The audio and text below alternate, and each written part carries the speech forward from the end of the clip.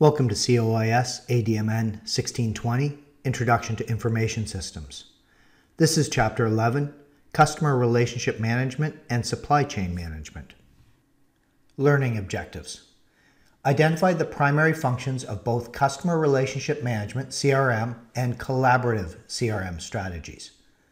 Describe how businesses might use applications of each of the two major components of operational CRM systems. Explain the advantages and disadvantages of mobile CRM systems, on-demand CRM systems, open-source CRM systems, social CRM systems, and real-time CRM systems. Describe the three components and the three flows of a supply chain. Identify popular strategies to solving different challenges of supply chains. And explain the utility of each of the three major technologies that supports supply chain management. Chapter outline. 1. Defining customer relationship management. 2. Operational customer relationship management systems. 3. Other types of customer relationship management systems. 4. Supply chains. 5. Supply chain management. And 6. Information technology support for supply chain management. Opening case. Tesco enhances its customer relationship management efforts. What we'd like you to think about here is, what are the features and characteristics of a good checkout experience at a shopping website? And how does software like Splunk help organizations deal with unreported customer problems, such as abandoned shopping carts? Defining customer relationship management. Customer relationship management CRM, customer touchpoints, and data consolidation. Customer relationship management CRM. CRM treat customers differently because their needs differ and their value to the company may also differ. The factors to consider are customer intimacy, lifetime value, customer churn, CRM strategy versus CRM systems, and low-end CRM systems versus high-end CRM systems. CRM returns to personal marketing. Instead of marketing to a mass of people or companies, businesses under this approach market to each customer individually. Employing this approach, businesses can use information about each customer, for example, previous purchases, needs, or wants, to create highly individualized offers that customers are more likely to accept. This approach is designed to achieve customer intimacy. Lifetime value of a customer is the customer's potential revenue stream over a number of years. Customer churn is the inevitable loss of a certain percentage of customers. The optimal result of the organization's CRM efforts is to maximize the number of high-value repeat customers while minimizing customer churn. We have been looking at an organization's CRM strategy, but what we want to distinguish is the difference between the CRM strategy and the CRM system. The systems are information systems designed to support the CRM strategy for the organization. In order to pursue excellent relationships with their customers, they need to employ CRM systems that provide the infrastructure needed to support those relationships. Customer service and support are essential to a successful business, so organizations must place a great deal of emphasis on both their CRM strategy and their CRM systems. CRM systems lie in a continuum from low-end CRM systems designed for enterprises with many small customers to high-end CRM systems, which are enterprises with a few large customers. Figure 11.1, the customer relationship management process. This depicts the CRM process. It begins with marketing efforts, through which the organization solicits prospects from a target population of potential customers. A certain number of these prospects will make a purchase and thus become customers. A certain number of these customers will become repeat customers. The organization then segments its repeat customers into low and high value repeat customers. An organization's overall goal is to maximize the lifetime value of a customer. Figure 11.2, Customer Touchpoints. Effective marketing today makes use of all of the channels or touchpoints in sync with one another. We call this omni-channel marketing. Omnichannel marketing is an approach to customers that creates a seamless experience regardless of the channel or device used to touch the business. Many businesses are now creating omnichannel strategies to drive this cohesive experience to their customers. To accomplish this goal, businesses must utilize information systems, specifically CRM, because the need for data consistency across channels is more apparent now than ever. It's about Business 11.1. Indochino moves from an online business to omni-channeling. What we'd like you to think about here is, would you consider purchasing custom clothing for a better fit? How would you use the internet to find a suitable store? And what types of contact would you prefer from a clothing store? Why? Compare these to figure 11.2. Data consolidation. Data consolidation using a data warehouse enables a 360-degree view of a customer, collaborative CRM, and customer identity management. We saw in Chapter 5, modern interconnected systems built around a data warehouse now make all customer-related data available to every unit of the business. This complete set of data on each customer is called a 360-degree view of that customer.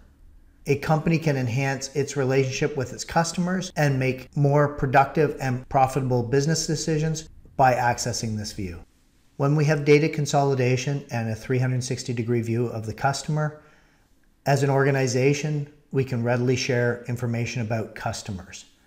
That information sharing leads to collaborative CRM, which in turn provides effective and efficient interactive communication with the customer throughout the entire organization.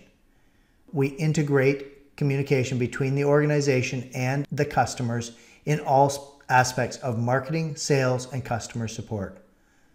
Collaborative CRM systems also enable customers to provide direct feedback to the business. Customer identity management is used by large businesses with several divisions and brands who need to understand who their customers are across their entire business and how the relationship has changed over time.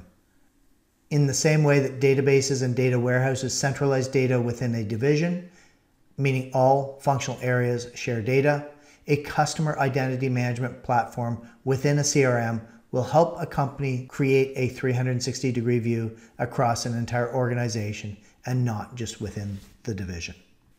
Operational customer relationship management systems. These support front office processes such as customer-facing applications and customer-touching applications. They provide the following benefits: efficient and personalized marketing, sales, and service, a 360-degree view of each customer, and the ability of sales and service employees to access a complete history of customer interaction with the organization regardless of the touch point. Customer-facing applications. These are customer service and support, CIC and call centers, Salesforce automation, SFA, marketing, and campaign management. Salesforce automation has contact management systems, sales lead tracking system, sales forecasting system, product knowledge system, and configurators. Configurators are from more developed Salesforce automation systems, which have online product building features that enable customers to model the product to meet their specific needs. Marketing. Data mining is used to develop customer purchasing profiles that could lead to cross-selling, upselling, and bundling. Cross-selling is the marketing of additional related products to customers based on a previous purchase. Would you like fries with that hamburger? Upselling is a strategy in which a salesperson provides the customers with an opportunity to purchase related products or a series of greater value in place of or along with the customer's initial product or service selection. Would you like to biggie size that? Finally, bundling is a form of cross-selling in which the business sells a group of products or services together at a lower price than their combined individual prices. Would you like a Happy Meal? Customer touching application, also known as eCRM. These have search and comparison capabilities, technical and other information and services, customized products and services, personalized web pages, frequently asked questions, email and automated response, and loyalty programs. Loyalty programs recognize customers who repeatedly use a customer's products or services. They're appropriate under two conditions: a high frequency of repeat purchases and limited product customization for each customer. Analytical CRM systems.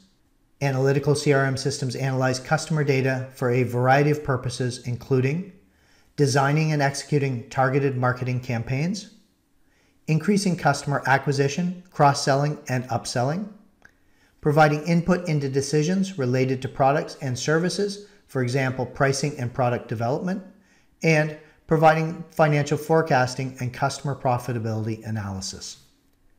Figure 11.3, the relationship between operational CRM and analytical CRM. On the left side of the diagram, we see the operational CRM with our customer-facing applications and our customer-touching applications, feeding into the analytical CRM with our customer data warehouse, allowing us to perform data mining, decision support, business intelligence, and OLAP analysis. It's About Business 11.2, Sun Life Financial. What we'd like you to think about here is, how would data integration with the functional areas of HR be beneficial to Sun Life Financial? And what information systems architecture would be required to implement systems like those at Sun Life Financial? Other types of customer relationship management systems. On-demand CRM systems, that is utility computing or software as a service. Mobile CRM systems, open source CRM systems, social CRM systems, and real-time CRM. CRM systems can be implemented either on-premise or on-demand. So traditionally, we would have a server room and host our CRM system, whereas there is now the cloud option, which is software as a service, also called on-demand. Mobile CRM systems mean interacting directly with consumers through portable devices such as smartphones. Open source CRM systems, as explained in Technology Guide 2, are using open source software, which is available at no cost. Open source CRM systems have certain risks. The most serious risk involves quality control. Social CRM is the use of social media technology and services to enable organizations to engage their customers in a collaborative conversation in order to provide mutually beneficial value in a trusted and transparent manner. Social CRM is the company's response to the customer's ownership of this two-way conversation. With social CRM, the organization would monitor services such as Facebook, Twitter, and LinkedIn, amongst many, many others, for relevant mentions of their products, services, and brand, and they would respond accordingly. Real-time CRM systems help organizations to respond to any customer product search, request, complaints, comment, ratings, reviews, and recommendations in a near real-time 24/7, 365 manner. It's About Business 11.3, Black Diamond. What we'd like you to think about here is, do you pay attention to the recommender systems at the websites where you shop? And how are recommender systems related to customer profiles and potential increased sales to customers? Supply chains. We're going to talk about supply chain visibility, including inventory velocity, and the structure and components of supply chains. A supply chain is the flow of materials, information, money, and services from raw material suppliers through factories and warehouses to the end customer. It also includes the organizations and processes that create and deliver products, information, and services to the end customer. Supply chains enhance trust and collaboration among supply chain partners, which improves supply chain visibility and inventory velocity. Supply chain visibility refers to the ability of all organizations within a supply chain to access or view relevant data on purchased materials as these materials move through their suppliers' production processes and transportation networks to their receiving docks. The more quickly that a company can deliver products and services after receiving the materials required to make them, the higher the inventory velocity is, and the happier the customers of that company will be. Generic supply chain. We have from left to right Tier 3 suppliers, which supply the Tier 2 suppliers, which supply Tier 1 suppliers, which go to the manufacturer.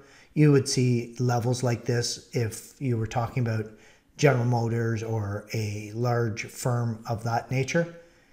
The manufacturer puts their product to the distributor or wholesaler, which distributes to a retailer from which the customer purchases. Upstream moves from the right to the left with the flow of orders, information, payments, and returns. Downstream moves from left to right with products, services, and information flowing downstream. The structure and components of supply chains. We're going to talk about the structure of supply chains and the components of supply chains. The structure of supply chains: upstream, internal, downstream, reverse flows or reverse logistics. Upstream is where sourcing or procurement from external suppliers occurs. In upstream, supply chain managers select suppliers to deliver goods and services that the company needs to produce its product or service. Also, supply chain managers develop the pricing, delivery, and payment processes between a company and its suppliers. Internal is where packaging, assembly, and manufacturing takes place. Downstream is where distribution takes place, often by external distributors. Supply chain managers coordinate the receipt of orders from customers, develop a network of warehouses, select carriers to deliver products to customers, and implement invoicing systems to receive payments from customers. Reverse flows or reverse logistics. The flow of information and goods can be in both directions, bidirectional. For example, if we had damaged or unwanted products, they can be returned, and that process is known as reverse flows or reverse logistics. The components of supply chains. Tiers of suppliers. Tier 3, basic products. Tier 2, sub-assemblies. Tier 1, integrated components. The flows in the supply chain: we have materials flows, information flows, and financial flows. As we talked about in the diagram, our Tier 3 supplies are Tier 2, which supplies are Tier 1, and the Tier 1 is directly in supply to the manufacturer itself. Material flows are the physical products, raw materials, supplies, etc. that flow along the chain. Information flows are the data that are related to the demand, shipments, orders, returns, and schedules, and any changes to that data. And financial flows involve the money transfers, which are payments, credit card information, authorization, payment schedules, e-payments, and credit-related data. Supply chain management. We're going to talk about the 5 basic components of SCM, the push model versus the pull model, problems along the supply chain, and solutions to supply chain problems. 5 basic components of supply chain management: plan, source, make, deliver, and return. Planning is the strategic component, where an organization develops a strategy for managing all the resources that are involved in meeting customer demand for their product or service.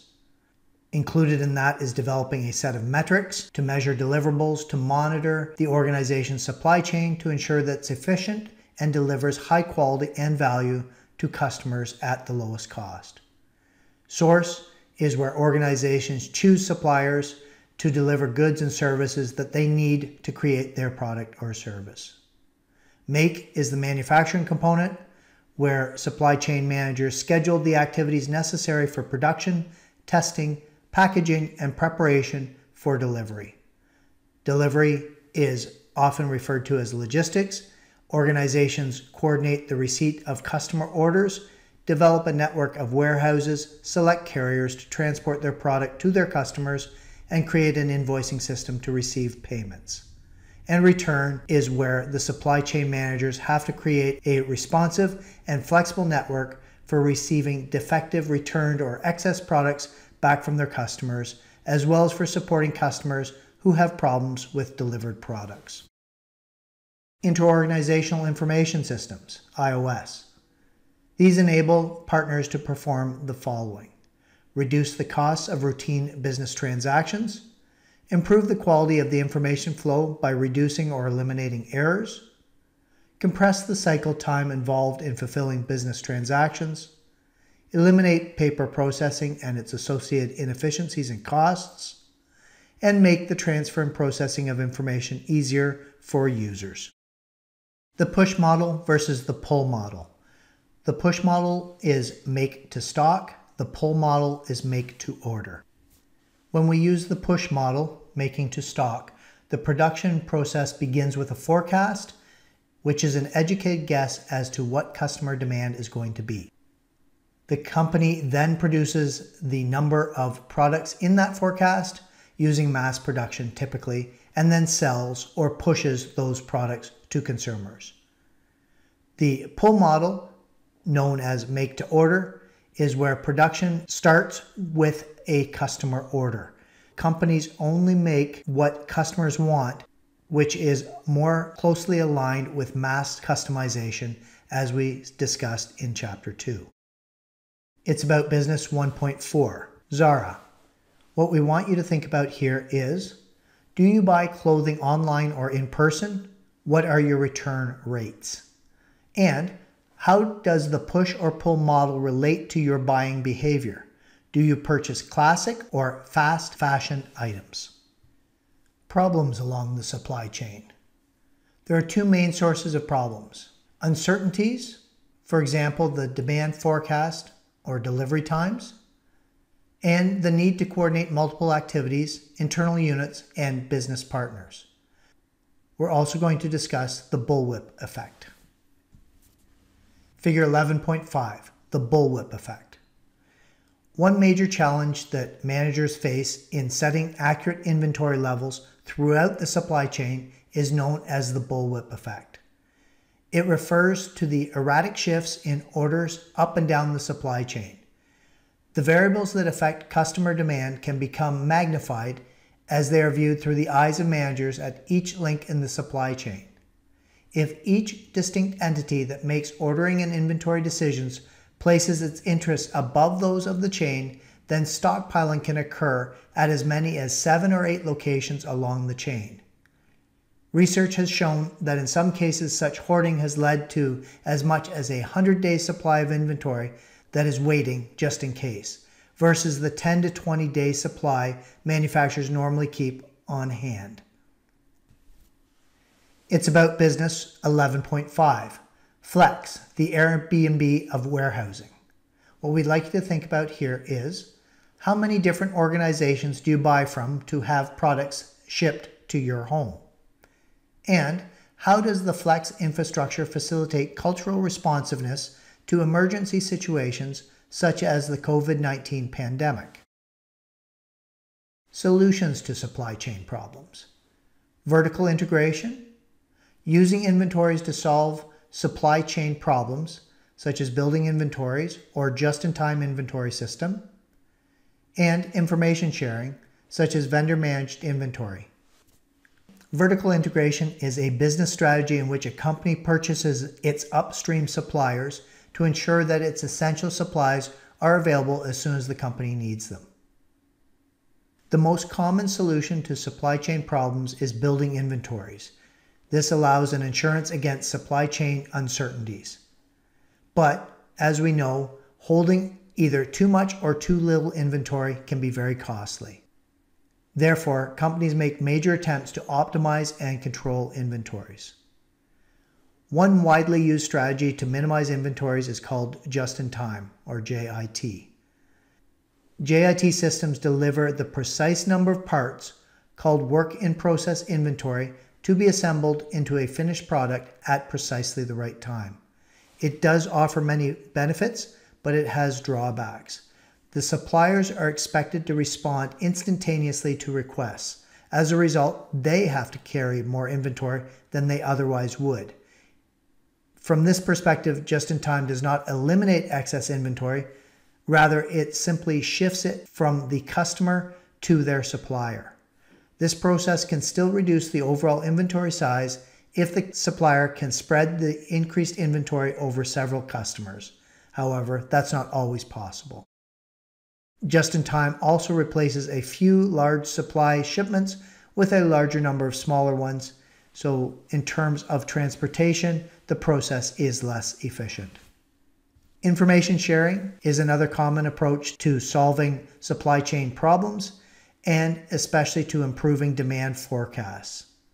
Information sharing can be facilitated by electronic data interchange and extranets, something that we're going to talk about shortly. Information technology support for supply chain management. Electronic data interchange, EDI, and XML-based web services. Extranets, portals and exchanges, and there are emerging technologies such as robotics, drones, autonomous vehicles, and three-dimensional printing. EDI is a communication standard that enables business partners to exchange routine documents, such as purchase orders, electronically. EDI formats these documents according to agreed-upon standards and then transmits the message over the internet using a converter called a translator. EDI provides many benefits that are not available with a manual delivery system. It minimizes data entry errors because each entry is checked by the computer. The length of the message can also be shorter and the messages are secured. EDI also reduces cycle time, increases productivity, enhances customer service, and minimizes paper usage and storage. XML is replacing EDI and is discussed in Technology Guide 3. Figure 11.6, comparing purchase order PO fulfillment without EDI. In this diagram, you can see the myriad paths of exchange of information between the order placer, purchasing, accounting, the mailroom, shipping and receiving, and then again repeated on the seller side. Figure 11.6, comparing purchase order PO fulfillment with EDI. We can see how little data interchange there has to be amongst the buyer itself and the seller itself as the main communication of information goes computer to computer and is available to sales, inventory, manufacturing, engineering, whomever may need that information. Extranets. They use virtual private network VPN technology, which we've discussed previously. There are three major types of extranets: a company and its dealers, customers, or suppliers, an industry's extranet, and joint ventures or other business partnerships. Figure 11.7, the structure of an extranet. On the left, we have my company with a private intranet and a public intranet linked by various VPNs to field employees, customers, suppliers, and other business partners. Portals and exchanges. There are two basic types of corporate portals. There's procurement portals, that is sourcing portals, for a single buyer and multiple suppliers, and there are distribution portals for multiple buyers with a single supplier. It's About Business 11.6, Emerging Technologies and Supply Chain Management. What we'd like you to consider here is, what types of jobs are being lost due to these innovations versus those that are being gained? And which of these technologies are you interested in? Try researching the types of job training requirements for developing, maintaining, or working with the technology. Closing case, Amazon's global supply chain. What we'd like you to think about here is, how many different shipping methods are required to deliver your products to you from places that are continents away? And the variety of organizations required to collaborate to produce and ship goods effectively, and the types of IT systems they need to exchange accurate, up-to-date information. That brings us to the end of this chapter's lecture. Thank you for your attention.